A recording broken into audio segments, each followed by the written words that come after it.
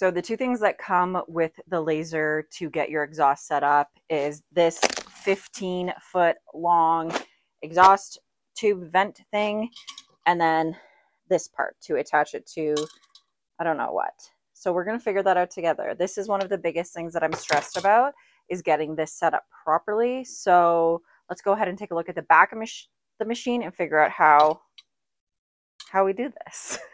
Okay, so it looks like we attach this piece right here. So I'm going to go ahead and remove those screws and then put this right on top.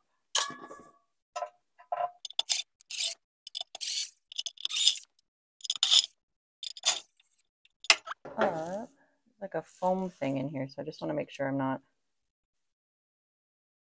messing that up.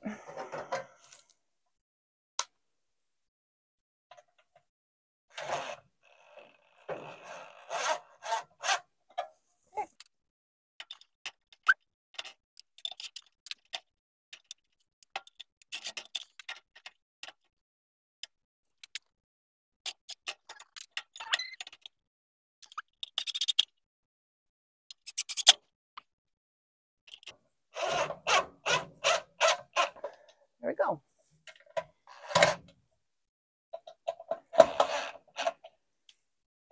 Now that this is securely in place, I'm going to go ahead and put the tube over top. Again, this is included with the laser. It comes with it inside. Just going to slide it on there.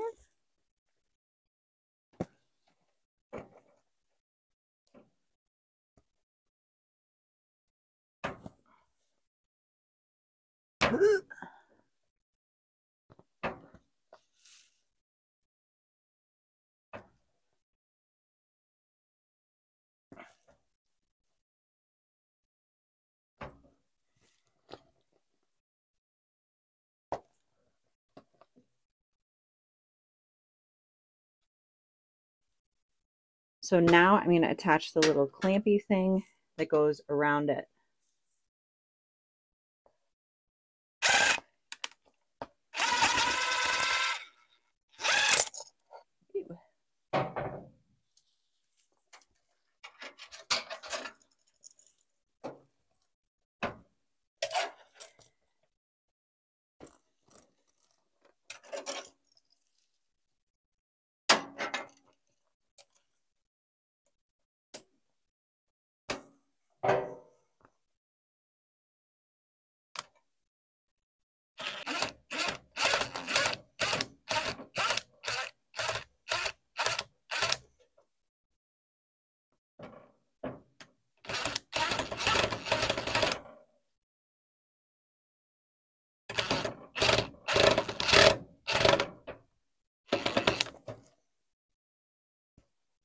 Okay. Decided to get a secondary fan simply because I am operating this in my house. So before I vent it to the outside, I'm going to go ahead and set it up to this secondary fan the same way that I did on the back by clamping it on to this fan.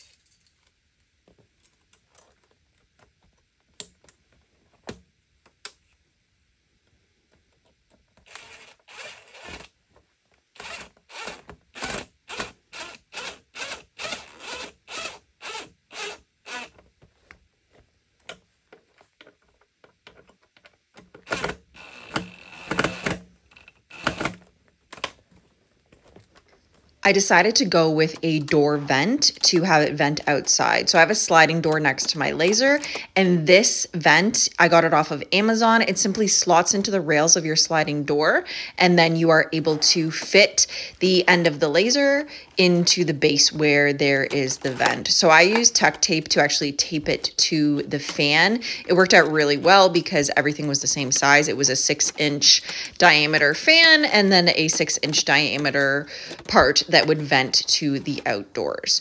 Once this is set up, I do use the blue tuck tape to cover all of the seams. It's not pictured here, but I will do it top to bottom so no vapor gets inside, and it works great.